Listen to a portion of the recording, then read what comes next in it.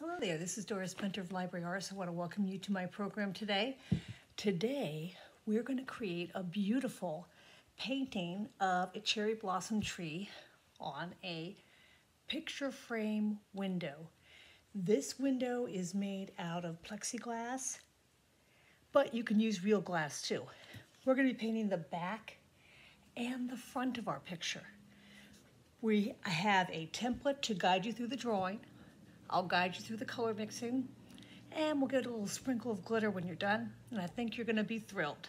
This is a real wow project. So let's go ahead and get started by talking about your materials. All right, we're gonna go over your materials. So once again, we're working on a picture frame. So this is a nice frame because it's very blocky, so it can stand vertically or horizontally very easily. It's a 5x7 picture frame. I actually got this at IKEA, but you could get a suitable picture frame, say at the dollar store, Target, any place like that. We are going to do some work on the frame. So when you get your picture, you're gonna notice that what I have done to the picture frame is I have, put this out of the way, I've already taken all the stuff that normally comes with a picture frame, the mat, the fake photo. I've taken all that out, and if you look closely here in the corners, I have put some hot glue to secure the glass or plexiglass back into the frame, and I have just push the pins down to also help to secure the picture. These little pins are really important to press down. Then once you've done that, you're really ready to go with the drawing. So what are we gonna do first? Well, you're gonna notice in your picture frame that there's already a couple of pieces of tape inside the frame. The reason why we have that tape, and I'm just putting it in right now so you can see, is that is going to secure your image of the cherry blossom tree. So I have a cherry blossom tree outline that I've already done. And what I'm going to do is I'm going to press it face down over that glass. So it's very easy for you to see what you're gonna get. So I'm gonna take it. Now remember, this is front facing downwards. This is the back of the frame. I've already probably pressed this down for you. If I haven't, you can do it yourself. You're also going to get a blank sheet of paper, the same size. I'm going to reorient this just a little bit, make it a little straighter. So when I flip it over, I see the picture the way I want to see it. Yep. Okay, you're also just going to get a plain piece of paper. If you want to do your own design, you could easily just tape your design in here in the same way. So what that does is it's going to give you something to trace. So what I'm going to do now is the tracing bit of the project, and that involves having a black Sharpie marker, and you're going to use that whether you're going to do your own tracing of your own design, or you're going to choose to do something with my drawing. Either one works. So let's get started with this one. So again, the tape is holding it down. I think I'm just going to put a little extra piece of tape, piece of circle tape. And again, if yours is a little loose like that, you can do the same. So now the next thing I'm going to do is just start to trace my design. So I have a tree coming out of the corner, and I'm just going to use my marker to trace over the branches. They don't have to be super dark. You just want to get the basic branches in here. If you want to add a few more, you can. You don't want to draw any flowers because we're going to paint those in separately. So here we go. I'm going to continue tracing this on, but I want you to go ahead and trace your own drawing. When you're done, simply, and you can see already the drawings coming through, peel off your paper. Okay, I'll see you in a minute. Go ahead and trace your own drawing. Okay, materials part 2. So Got your drawing done? See, it's just easy breezy to see on your frame, so you're going to be ready for that step next. You're also going to have some white paint. You'll have some cups of colored paints with additional white, the primaries, black and brown. And then you should have a small cup of silver glitter, which is really meant as literally just an accent on top of your work at the very end. So that we're not going to need for a while. So let's go ahead and start talking about how we're going to add the color to the back of the frame, which is what we're going to do first. So putting these colored cups aside for a minute, I'm going to get my frame, putting it face down. So again, my tree is on this side of the picture. I want it face down. So I'm going to put it down like that on the paper. I am going to pour some white paint in here. Now, you need to decide what color you want your paint to be. Here I use like a minty green, and you can see it's not even that strong. It's just a very pale light green. And so if you want green, you're just going to do a little yellow and blue. You could do a pale pink sky. You could do a blue sky, but I'm going to just put a little bit of yellow in here. Cleaning my brush in between, a little bit of blue, and I'm using a paper towel to dry my brush, by the way, because I don't want excess water. In fact, I want the super driest brush I can possibly get, because a wet brush is going to make your paint very thin. Now, that looks like a mess, but we're quickly going to change into something better. So I'm just going to take my paper towel, and I'm actually going to crumble it up. So it's kind of like a little ball, but I want to make sure I have a little handle to hold on to it, so I'm just giving a little twist. And now what I want you to do, first kind of get that color mixed up into kind of a greenish, a light greenish, yellowish, aqua color. And look what I'm doing. I'm just dabbing. Now, the reason why I'm not using the paintbrush for this is because a lot of times what happens is people get so obsessed with stroking the brush, they actually don't cover the back of the frame. And the goal here is to cover the picture so that when you flip it over, you're just going to see the tree. And notice that I'm getting some paint on the inside of the frame. I don't really care. That's the back. It's not going to be a problem. If it really bothers you, you can clean it off with a baby wipe later. It doesn't bother me. So I'm getting sort of a light yellowy blue green on there. And that's exactly what I wanted. So I'm just going to flip it over, and ooh, look at that. I have some beautiful colors showing. Now, if that blue is not quite what I want, I'm just going to come back and dab it a little more. So you're going to flip it to see what it looks like. I actually love that yellow over there because that yellow makes it look like it's peeking through. So you may want to mix it more than I did. You may even want to mix it in advance in your cup of white. I thought I'd keep my cup of white just in case I needed more, but you could always mix that up into a green, a pink, or a light blue. And again, I'm just dabbing. If you have a pouncer, like a foam pouncer brush, you could use that too. The key is to put it on thick, move it around till you like it, but when you pick it up, I really like that. I think I'm going to leave it just about like that, although I do see a spot I missed over there. So I'm going to make sure I get over into that corner, all the corners, in fact.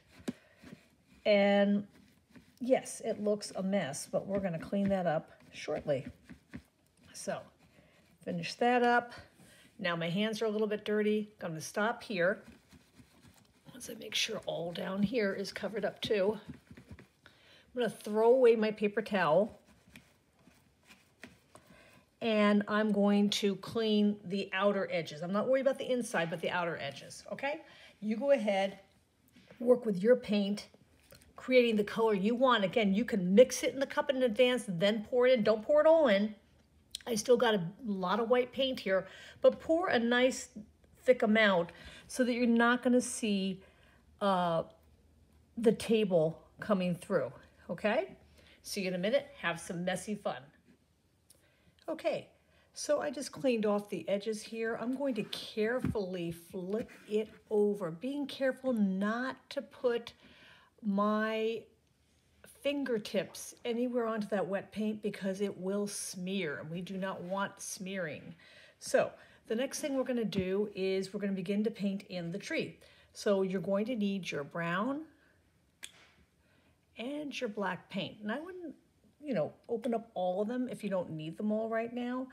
I think it's smart if you have a small brush that can get into detailed areas like this, or maybe one like this. These are not fancy brushes, believe me, so don't worry about that. So I'm going to just begin by putting some brown paint, again, making sure my brush is super dry by dabbing my brush on the paper towel even before I dip it into the paint. I'm going to put some brown paint, and this is acrylic paint, by the way, right onto the tree trunk. And then what I like to do is work in small strokes with the tip, just the tip of my brush, like this. Okay, then I'm going to bring in a little bit of black to deepen that brown. And this is called wet into wet, when you're just taking the wet paint into the wet paint. And you're just going to make sure you're filling in all of your branches. Now, if you want to, again, add another branch or two, that's fine. That's perfectly okay. I like a darker bark, so I'm using a bit more black in mine because I just like the contrast of the rich, dark bark color compared to the bright blossoms. So my bark, I'm just mixing it here. You could also mix the black and brown together on a little palette, on a paper plate, on a sheet of foil. So that's really beginning to look nice. Make sure you get all the way down up to the edge of the frame. So I want you to do that with yours. Figure out if you want it to look very dark brown like mine. You could do a pale brown with white. You could even do a gray, like almost like a birch bark. So any of those are fine.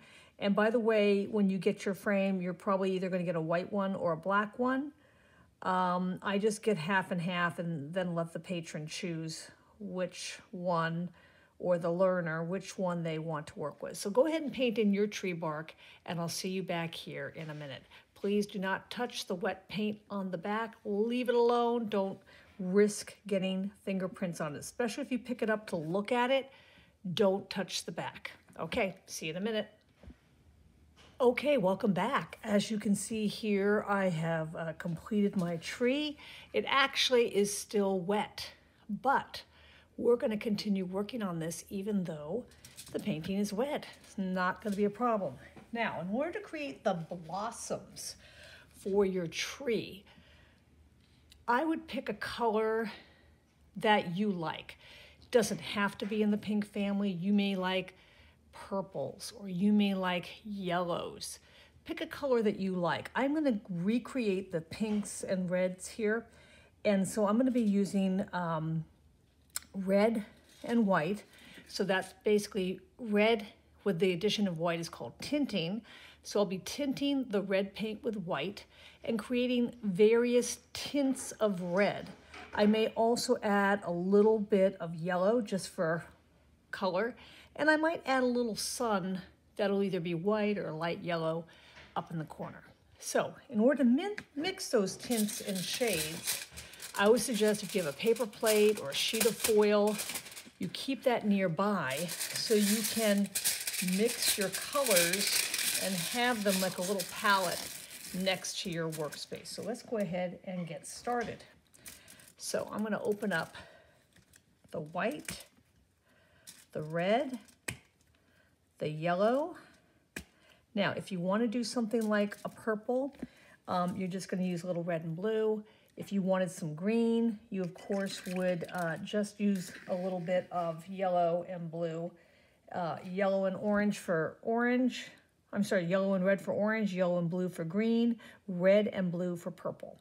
And all of this is going to get tinted by white. So I actually have so much extra white paint here. I'm gonna pour some onto my foil, and then I can use that to mix the colors I need. So I'm gonna first take out, just some pure red here. And I'm gonna leave a little puddle of red for when I want to do red. I'm gonna also put some more red over here, but this time I'm gonna add some white to it to create a very, start of a nice tint of pink. So we got a nice, sort of a corally pinky red there. And what happens is each time you add a bit of white, you're making a tint. So let's make another tint of red. So I'm gonna put some here, and as I go down, I think I'm gonna try to make it a little lighter each time. So I'm gonna slide this over, just so you can see what I'm doing here. I'm gonna take more of the white this time, a little bit more, just scooping it up with my brush. And now I'm gonna mix that together to get a lighter red, a lighter, more pinky red than I just had. So you can see that that's slightly darker. Add a little bit more white. And now what you can do for the third one is you can actually take some of that pink you just made and add still more white to it. So now I have 3 tints of pink, the lightest being the last one here. Then you got the medium one here. And finally, the darkest tint of red. You see how I just added a bit more red to give it a little more contrast? So I have my 3 tints, and I'm actually gonna clean my brush and add a bit more red here. And I'm going to put a little bit of yellow down, because sometimes I like to put a little touch of yellow in the center of my flower, so I like to do that. So I'm gonna put a little bit, not much, but just a little bit of yellow, just so I have it available if I wanna add yellow. Now what I like to do is I like to start with sort of the mid-tones, the medium tones. And what I like to do is imagine that, the flowers are coming off the branches and they're overlapping the bark a bit. They're overlapping each other at times. But basically, I like to think of them as just sort of blobs of color that I'm just going to put down randomly where I think the flowers are going to be. Like that. I'll put some over here. And if a little brown gets mixed in there, just clean your brush. Don't worry about it. And you can then scoop up some more of the tinted colors. But again, you could even mix it. I've had people make blue and pink and yellow blossoms. It's really up to you. So you can see they're already taking shape, but watch what happens when I start to go back and start popping a little burst of red, pure red, right in the center of some, but not all of the flowers. It adds a really beautiful touch of color without being heavy-handed. Again, I don't necessarily do them all like that. And then I'm going to come back and I'm going to start putting some of these mid-tone flowers also growing over here. Maybe sometimes they're clustered, sometimes there's just a few. I don't want to make it too even because I find that if it looks too even, it really makes a less interesting work. It's good to occasionally just have a couple blooms and then maybe a larger cluster elsewhere. So I'm going to keep going over here. I think I'm going to add a few over here. I'm going to get some more red. And I'm just going to, again, just, you know, pop in some bright red on top of that freshly painted pink. Just adding a little bright touch of color here and there, but not on every flower.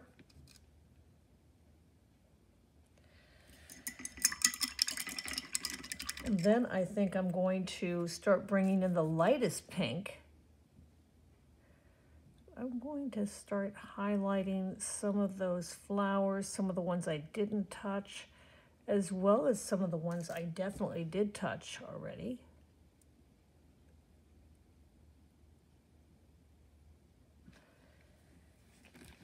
And again, you decide how full your tree is going to look. You can also go in with some pure white. That looks beautiful on these flowers.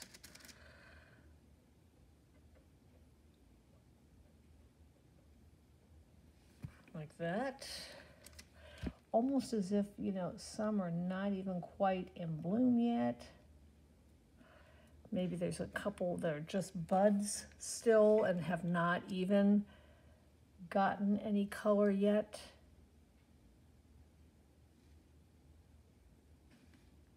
And just using the very tip of my brush. I'm not really painting flowers. I'm just painting buds that are kind of like blossoms. And now I want to go into add a little bit of yellow, which is sort of a refreshing pop for some of the flowers. They don't, and the yellow is literally like little droplets coming off.